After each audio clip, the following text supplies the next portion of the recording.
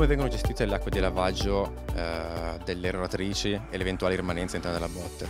Sostanzialmente in due modi.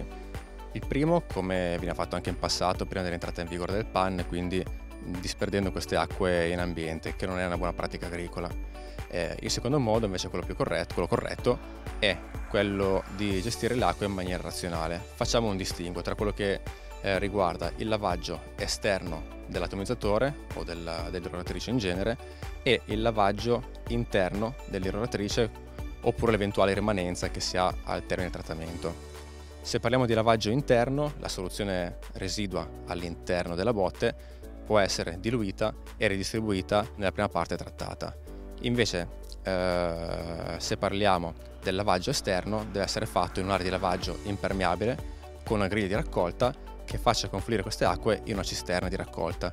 Poi l'azienda agricola sceglierà annualmente come smaltirle o affidandosi a una ditta che può recuperare queste acque contaminate, i cosiddetti reflui iatrici, che sono un rifiuto speciale pericoloso agricolo, e quindi pagherà lo smaltimento a questa azienda, oppure può andare a gestirli, smaltirli direttamente in azienda grazie a un biobed.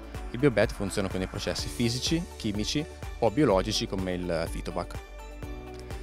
Facciamo un passo indietro. Il tutto inizia nell'area di lavaggio, quindi una platea impermeabile con una griglia di raccolta dove vengono effettuate le varie operazioni di manipolazione di agrofarmaci, quindi la fase di miscelazione e premiscelazione della soluzione, il riempimento della botte in sicurezza e poi dopo il trattamento, l'intervento in campo, soprattutto il lavaggio, che è la fase che richiede una maggiore accuratezza, perché è questa che va a creare inquinamento puntiforme. Come funziona il processo? Queste acque, questi reflui iatrici vengono convogliati in una cisterna di raccolta. Da quel punto inizia il vero e proprio ciclo chiuso e isolato del Phytobac. Perché dico chiuso? Perché una volta che queste acque sono messe in circolo nell'impianto non usciranno più, non creando contaminazioni nell'ambiente, quindi salvaguardando la salute dell'ambiente e delle persone. Nell'impianto, nella cisterna di raccolta, abbiamo una pompa che è comandata da un pannello di controllo. Il pannello di controllo monitora l'umidità delle vasche e decide quante volte durante la giornata e per quanto tempo prelevare una parte di questo refluo e farlo arrivare per effetto pioggia dall'alto sulla vasca o sulle vasche di degradazione.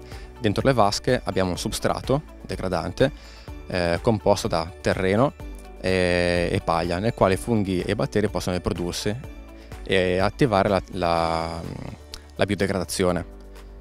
Le acque, quando arrivano nel substrato, già al primo passaggio permettono alle molecole di fitofarmaci di legarsi al terreno. L'acqua in eccesso filtra, drena sul fondo delle vasche e da qua viene rilanciata nella cisterna di contenimento fino al prossimo ciclo. Nel susseguirsi dei cicli le molecole si sono legate nel substrato e quello che gira nell'impianto è solamente acqua pulita, che può evaporare grazie all'azione del sole e del vento. Quindi quello che esce dall'impianto è solamente vapore acqueo. Io non sento odore perché le molecole sono legate nel substrato.